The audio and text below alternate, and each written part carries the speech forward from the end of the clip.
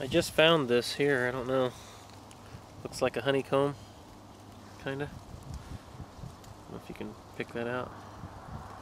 Something neat I found here I thought was neat. Kinda wonder where it came from over here.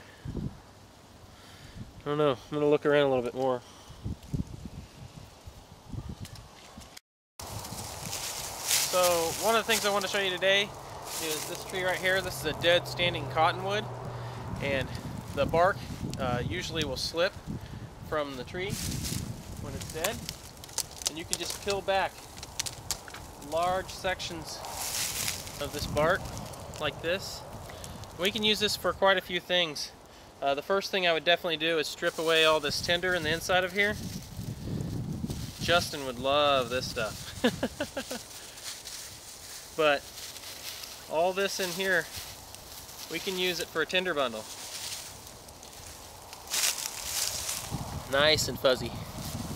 We can collect all that, and then after we're done with that, then we can use this for a waterproofing type base to make like shingles for a shelter, or something to kneel on, or a base for your fire to keep the stuff off of the wet ground, or for when you're doing maybe a bow drill fire or things like that. So just one of the many things out here I wanted to show you. I think here in a little bit I'll take you over and show you a cedar tree.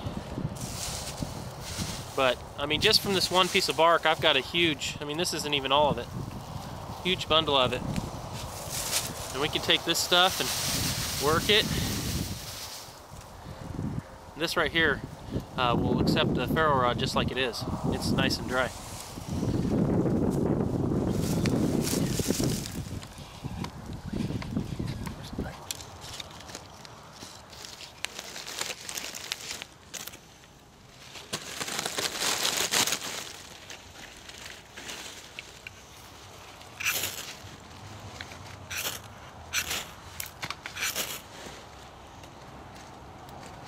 There you go.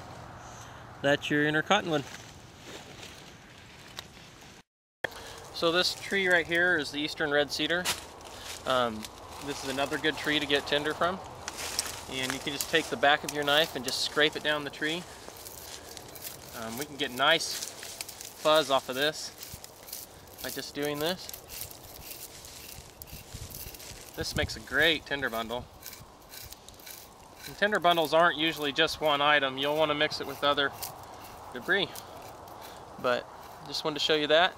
Maybe I'll get you a little closer up look here. So here's a little closer look. As you can see, the tinder basically stays attached to the tree, so you're not really losing it or worrying about pulling it around, dropping it on the ground. You may lose a little bit, that's why I put my hand behind it, but you can just go through, get a fairly good sized tinder bundle and just peel the rest of it off the tree like so. I don't know if you can see the nice stringy, focus, stringy debris here. And I'll show you how easily that takes a ferro rod also. Here you go, guys. Oh, missed it.